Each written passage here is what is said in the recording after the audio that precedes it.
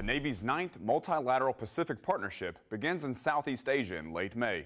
A Japan maritime self-defense force ship will serve as this year's primary mission platform, marking the first time Pacific Partnership will be led from a partner nation ship. Today we celebrate the establishment of the Department of the Navy. It was formed 216 years ago in 1798 by the Continental Congress to meet the need for an executive department responsible for and staffed with experts in naval affairs. Before this, the Navy fell under control of the War Department. The first Secretary of the Navy was Benjamin Stoddert, a Maryland merchant who served as Secretary of the Continental Board of War during the American Revolution. Read more about these stories at Navy.mil. From All Hands Update, thanks for watching.